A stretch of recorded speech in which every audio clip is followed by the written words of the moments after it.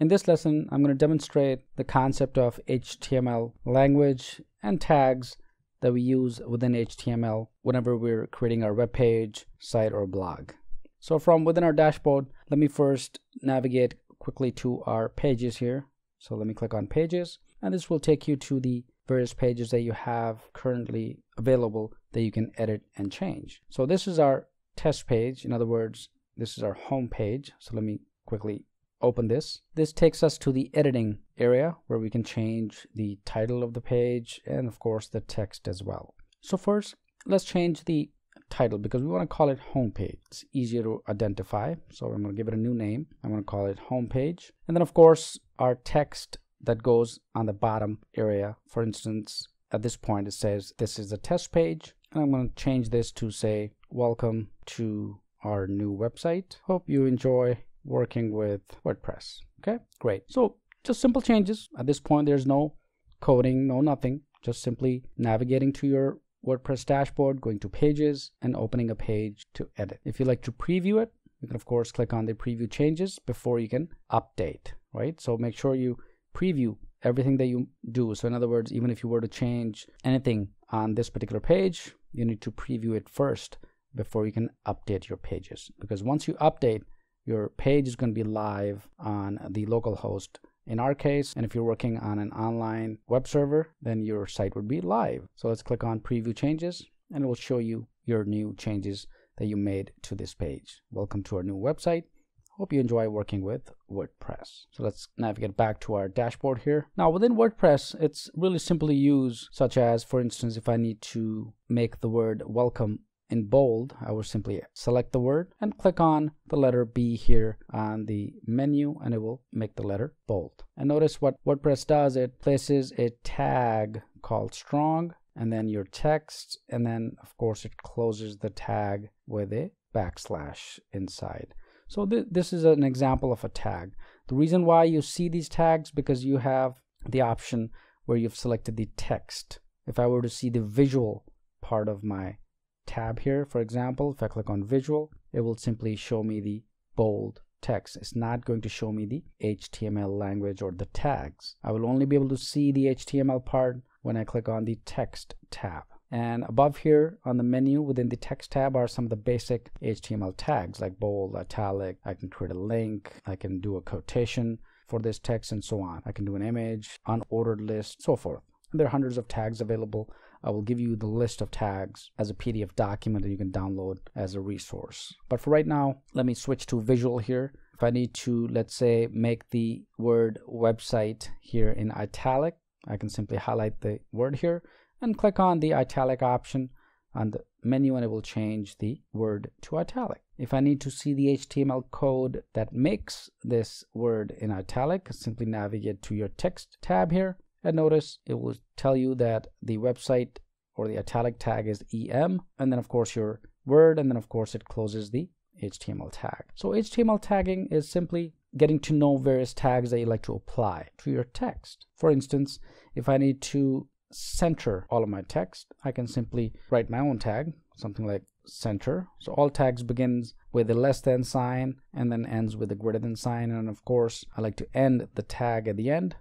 I'm going to say something like center and close the tag. So everything in the middle here between the two words center and then center at the end, my entire text inside the tag will be centered. If I click on preview, for instance, navigate to my tab here, notice it is now centered. So again, all of the text is centered because everything that falls within the tag is centered. So let me navigate back to our page here. So similarly, you get the idea, right? So it's a basic starting point of understanding HTML tagging language, and WordPress allows you to do programming right within the editor.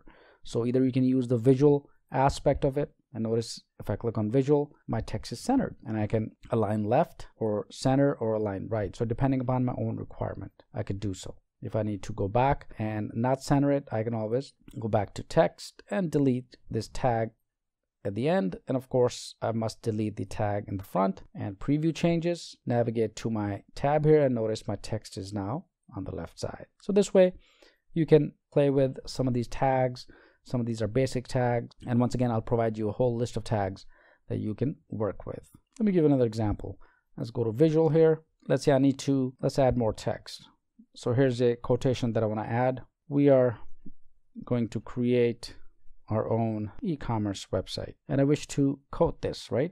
So I highlight the entire text, for example, and I simply use the block quote. If I click on preview changes and navigate to my page here, notice it just block quotes the entire text for me. So there are multiple options, like I mentioned earlier. Go back to our site here, and if I wish to uncheck the block quote, it's going to remove the block quote. Similarly, if I need to insert a hyperlink, right? So for example, this e-commerce website, I need to create a link, a hyperlink to another page, whether it's on my own website or an external page. I can simply highlight, click on the insert edit link. It brings up the dialog box where I can enter the URL that I wish to link this page to. So for instance, let's link it to our home page or any one of these pages, for instance, and I have the option to select open link in a new tab. So every time a user clicks on this particular link, a new tab on the browser will open. And I click add link, and here's our link. Before I preview, let me show you the HTML behind the scenes of this link. So let's switch to our text tab here, and here is the HTML tag. So the anchor tab is ahref equals, and then of course the link that you specify, target, and then underscore blank means a new tab, and then of course your text, e-commerce, and your tags are closed by a \a. So essentially all of this is simply creating a link, a hyperlink to a certain text using HTML. And the best way to know more about HTML is practice using these tags within your text, just so that you can experiment on multiple tags. And there are again hundreds of tags that you can take a look at, but I just wanted to give you the fundamental concept of implementing HTML within your text.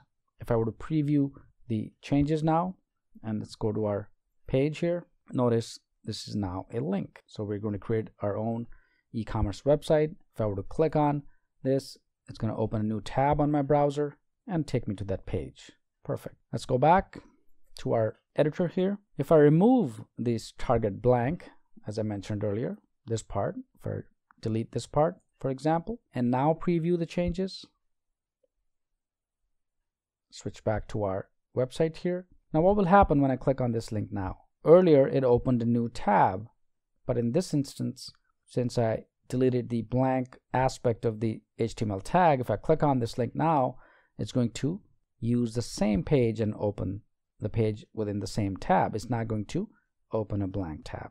So this way, again, let's go back, you can customize your own tags as well. If I change the URL here to say something like wordpress.org, of course preview changes, and now if I click on the e-commerce website, notice it's going to take me to the wordpress.org webpage. Great. So you get the idea. This way you can start creating text, building text on your website, your web pages, and add your hyperlinks to those as well. So in this lesson, I wanted to demonstrate the concept of HTML and how to work with some basic HTML tags and how WordPress handles those tags. In other words, you can either have your visual editor or you can do entire text using HTML language. So I hope this helps. Practice, and let's move to our next lesson.